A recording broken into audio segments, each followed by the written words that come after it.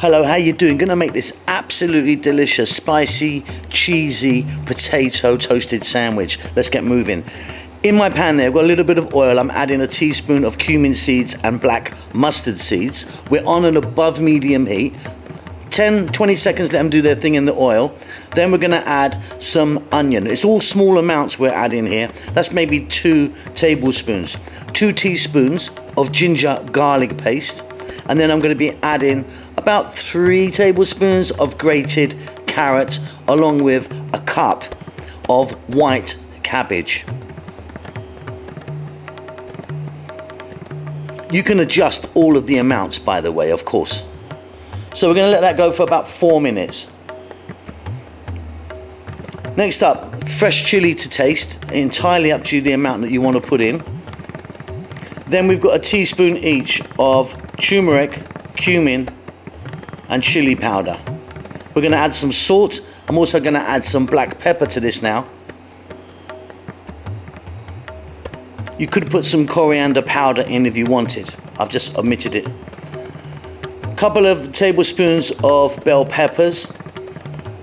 Give that a mix.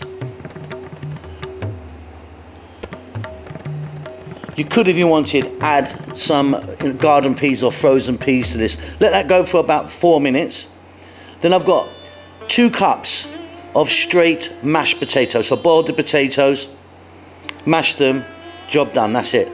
I didn't add any butter or anything to it like that. Little bit of cilantro or coriander, whatever you might call that. And then for about another 3 or 4 minutes, we're just gonna mix that in, mix, and then we've got our filling done. So next up, we're gonna look at our bread. So I've got 4 slices of regular white bread, and I've buttered each one. Now we're gonna turn them over because the butter's only for the outside. What I've got here is some mint coriander chutney.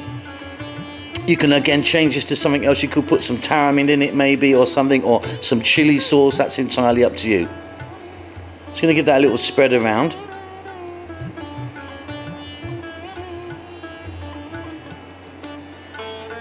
I mean, this is very similar to a Mumbai Veg sandwich. Not quite the same, but very similar. Then we're gonna take our potato filling and we're gonna be quite generous with it. We're not gonna do it thin, you know, fairly thick, and we're just going to place that all on, give it a nice covering, and try and get all the corners there as well.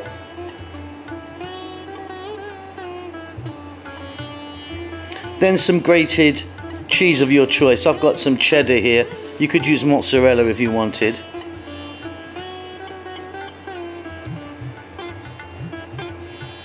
And again, be as generous or, you know, as liberal as you like, really. Then I've got 3 eggs there, which I've just beaten. I'm just going to make a little quick straight omelette. Going to place that on there, half each, and I'll just cut that in half and then stuck it on. And then the other bread, which I've now got the buttered side facing up, and I've got some tomato ketchup, straight ketchup, on the other side facing down. And then what we're going to do is we're going to pop it into one of those kind of George Foreman type grills. This is not a George Foreman thing, but you know what I mean, a sandwich kind of press. You know what we're looking for? Some kind of golden brown love.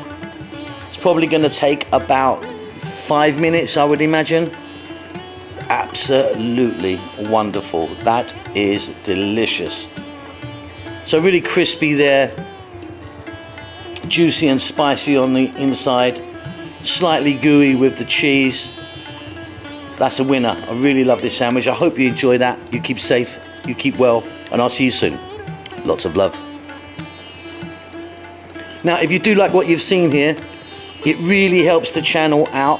If you could do one of these, all 3 in fact, give us a thumbs up, leave us a comment, and subscribe.